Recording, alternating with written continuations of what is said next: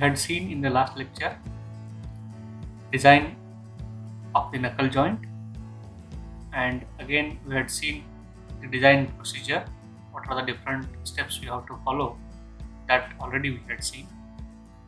Now in this lecture we will try to solve our problem. So here is the problem. So it is required to design a knuckle joint to connect two circular rods, and where the axial force it is of the 50 kilonewton. The rods are coaxial and a small amount of angular movement between their axes is permissible. And to design the joint and specify the dimensions of the component, the material which they are using for this joint, they have specified it is 30C8 and whose SYT yield strength it is 400 Newton per mm square.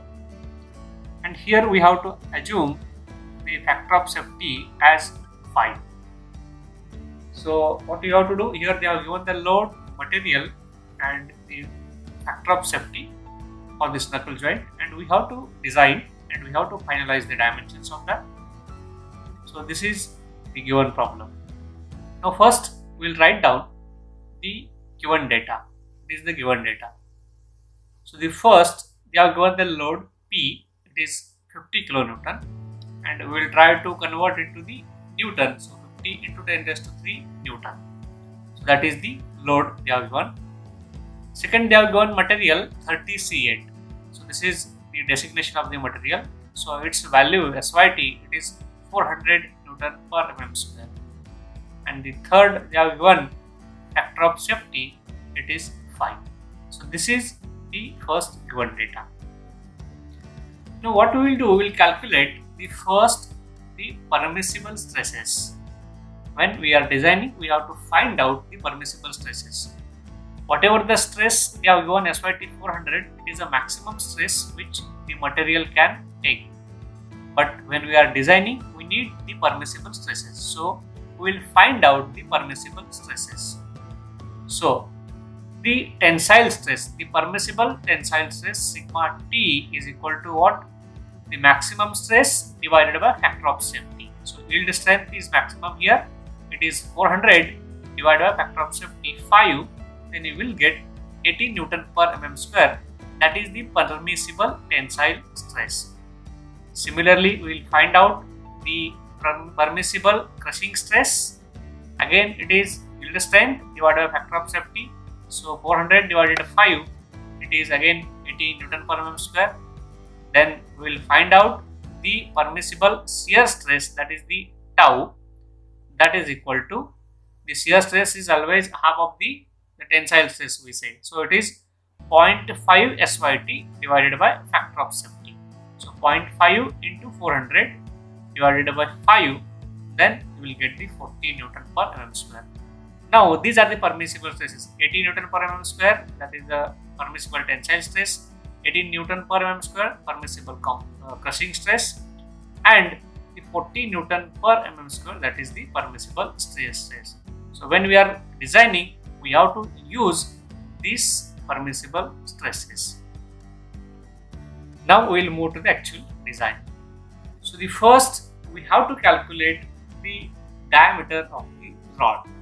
We know that the tensile stress sigma T is equal to load upon area, and as the rod is circular, then the area it becomes pi by 4 d square.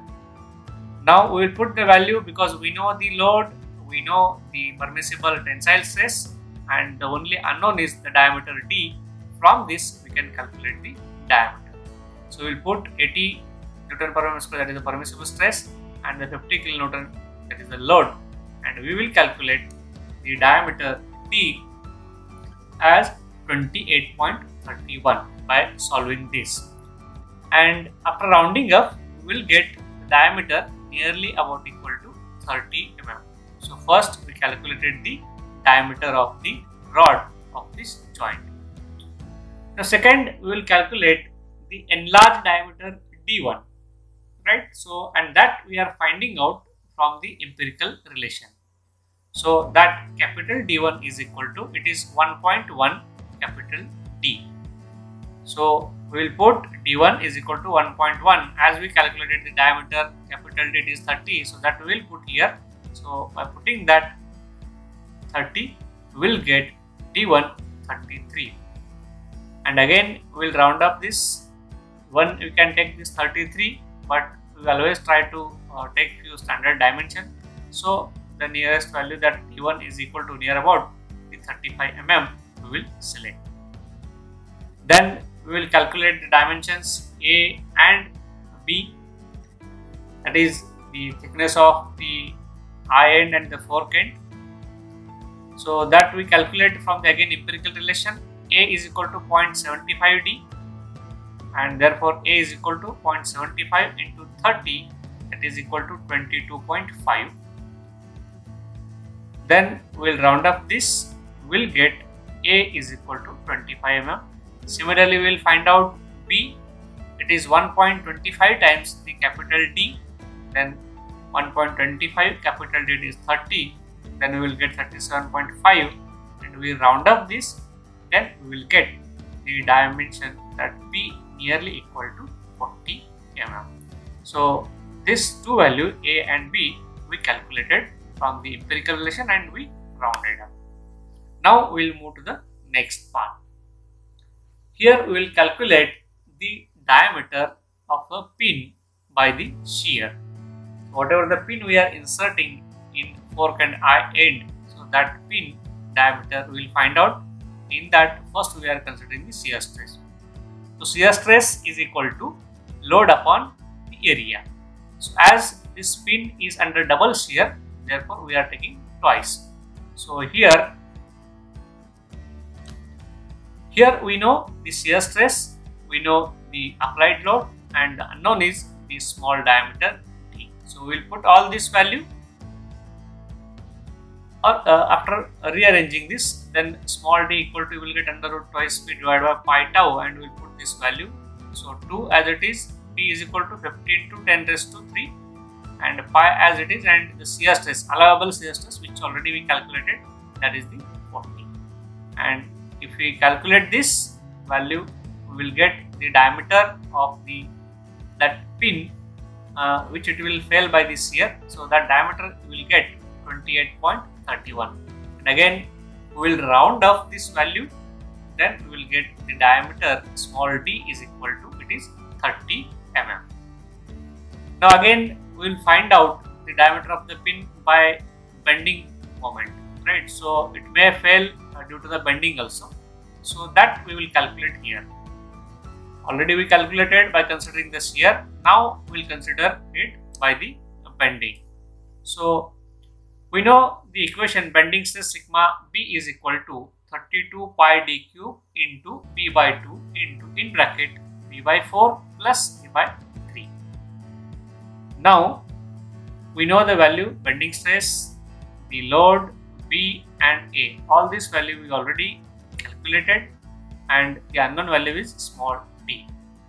Now if you rearrange this equation, then you will get small d is equal to, so cube root of the equation, so cube root 32 divided by pi sigma b into b by 2 in bracket b by 4 plus a by 3. Now we will put all this value.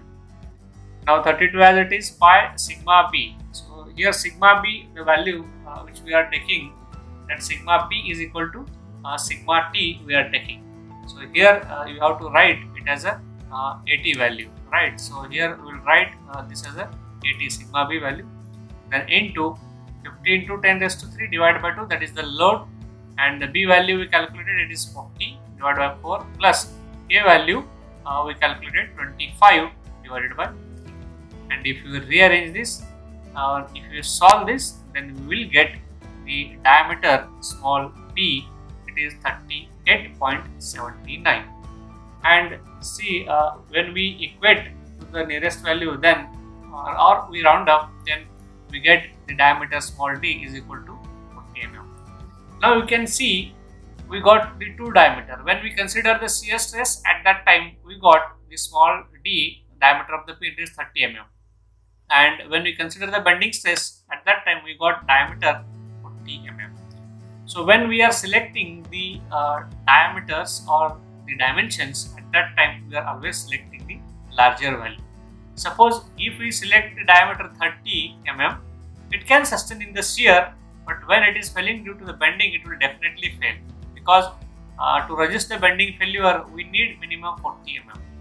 Right? So if you select the 40, then it can sustain in the shear also and it can sustain in the welding also. So always we are trying to select the larger dimensions. So out of these two, just now I said the maximum value we are selecting, therefore the diameter of the pin we are selecting it as a 40 mm. Right? Now we will move to the next.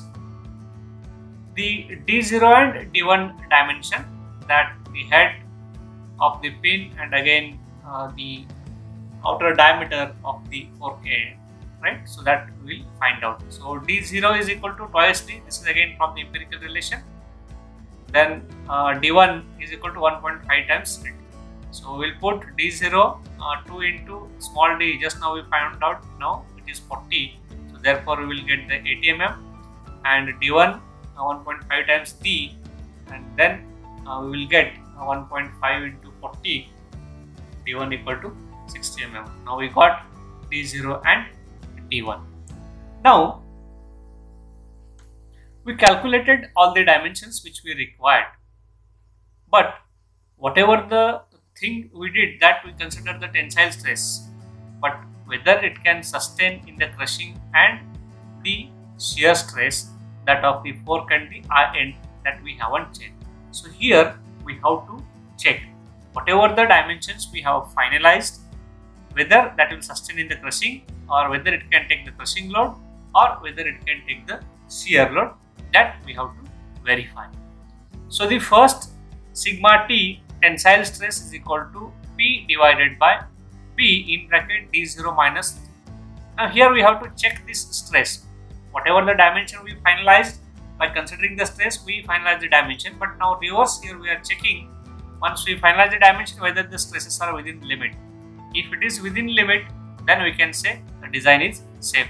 Otherwise we have to redesign, we have to modify the dimensions.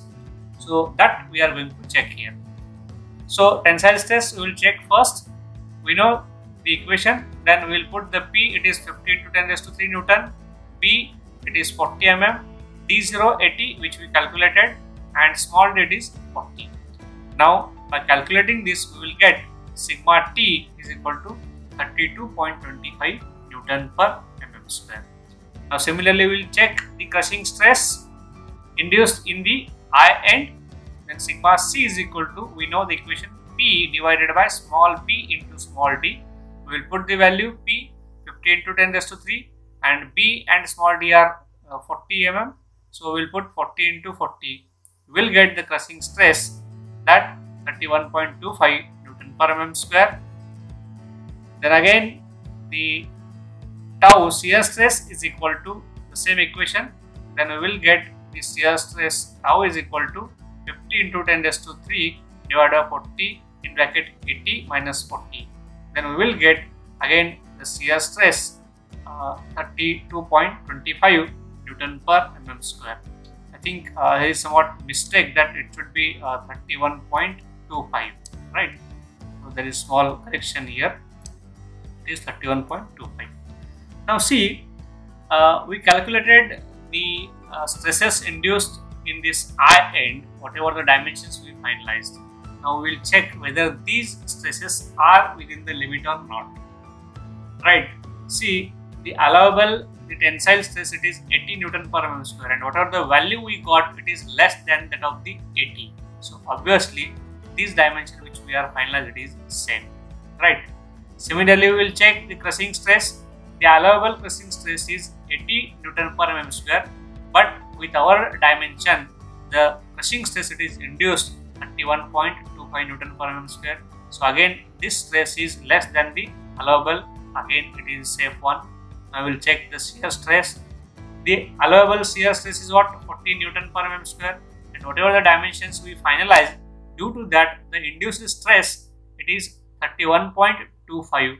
again this value is less than the allowable. So therefore, whatever the dimensions we finalized, we decided or we calculated, it is the safe. These dimensions are the safe which can take the given load, it can work satisfactorily. So similarly, we will check the fork end. Whatever the dimensions we finalized, that also we will check. So the sigma t is equal to P divided by twice A in bracket D0 minus D. We will put all this value and we will get the sigma t, that is the tensile stress induced in the fork end, it is 25 Newton per mm square. Then sigma c crushing stress in the fork end is equal to P divided by twice A into D. So we will put the value P, A and D. This is P, A and this is D.